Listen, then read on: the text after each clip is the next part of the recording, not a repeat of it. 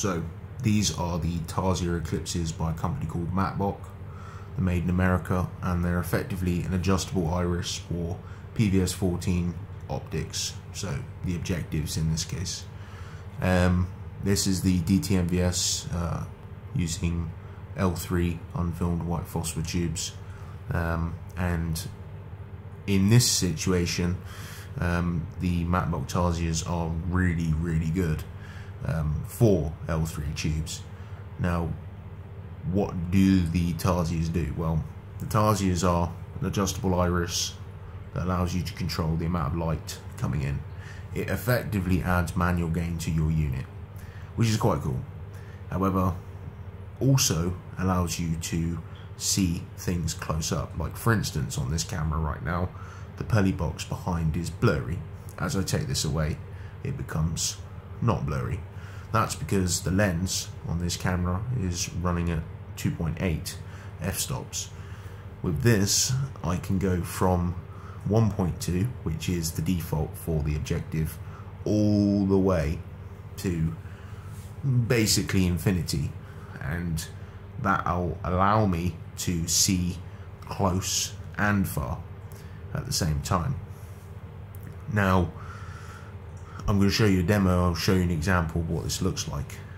So the other thing is, because you can close these, you basically get daytime sort of safe cap. Now, I'd never recommend turning them on in daytime, but it's there. So when you're not using them, you can just close them, and if they are on, then it's not going to be raping your tubes. So if I turn the unit on, you'll see that we can see our images. So if I sort of bring this down, turn manual focus on this lens and get it focused in, you can see that we can see the box with quite a bit of detail. Now if I open the iris, you'll see that the image starts to get much blurrier. If I start to close it, we get a lot more detail. Same thing for this side.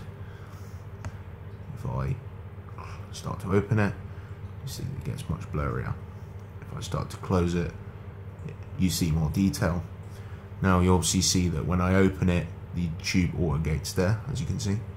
There you go, it tones down, so it's not going to get brighter than that. However, you've got all this extra sort of blurriness from the tube because you're running it at a much brighter, well, sorry, the f-stops are lower. So because of that, you get a much blurrier image. Now this is completely safe. This will work all day in here, no problem, because the pinhole sort of caps are limiting a lot of the light coming in. But also, I can actually see the box in very high quality, which you wouldn't be able to see if you didn't have these caps. And that's kind of a neat feature that it can do that. Again, very simple design, but it's a very genius design. Now, the other thing I've noticed is with L3 specifically, you have a problem, and that problem is dark streaking. On Generation 3 devices, specifically very high spec L3 tubes like these, you get a problem where a build-up of electrons, I believe, on the MCP cause a sort of dark image effect. It appears as though there's a burn in your tube. It's not really that. It's just simply a phenomenon where you get an oversaturation of the MCP, and the image as a result is darker in that area. It makes it look like a burn. It's not. The cool part about the Tarsiers is if I have a situation where I have the iris open all the way and I look across a really bright street lamp and it ends up sort of giving me a dark streak, which will go away in about a minute, what I can do is I can kind of just restrict it down, because I probably don't need it to be that bright if I'm in that situation anyway, and the dark streak effectively will just magically disappear. And I think the reason for that is because the tube is going to be running at full gain, trying to resolve an image because there's not a lot of light coming in, and because of that it will sort of reset the MCP or flush out the MCP because it will try and sort of amplify as much light as possible, even though it's being constricted, and that seems to get rid of dark streaks, which is kind of cool, because it's a bit of a solution for that problem. So yeah. So what's the negatives to the Tarsier Eclipses? Well, the first negative is the price, $250 per cap. Quite a lot of money. It could definitely be twice as cheap. $100 per would not be a bad price, but $250, I mean $500 for a pair, is a lot of money. But to be honest, if you're spending out 10 grand on a unit, you should probably get one anyway, because they're definitely worth it. The functionality that they add on, even though you wouldn't assume, is an awful lot, and they are worth the money.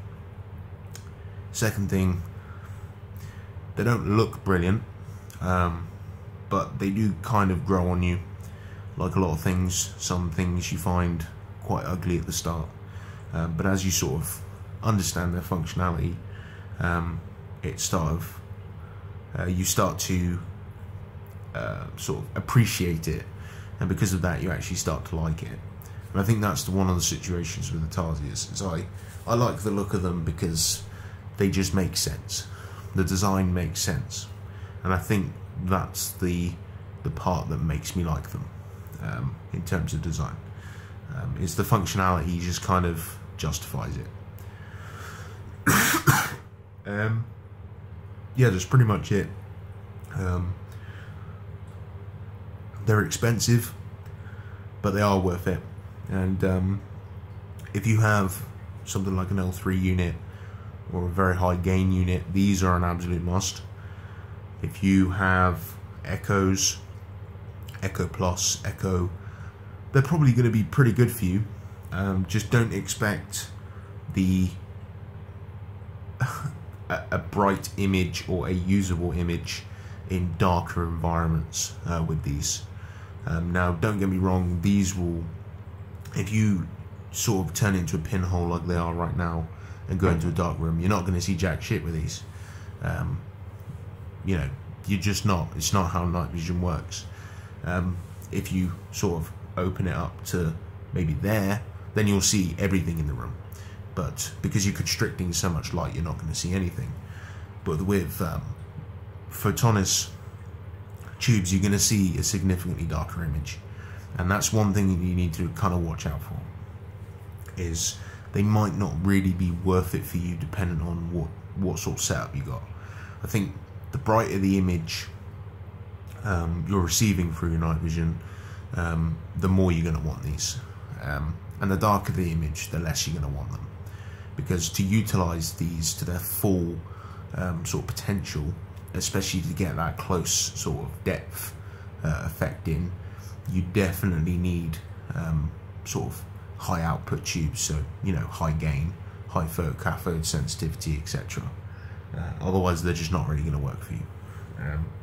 But yeah, they're pretty cool, and I definitely say they're worth the money.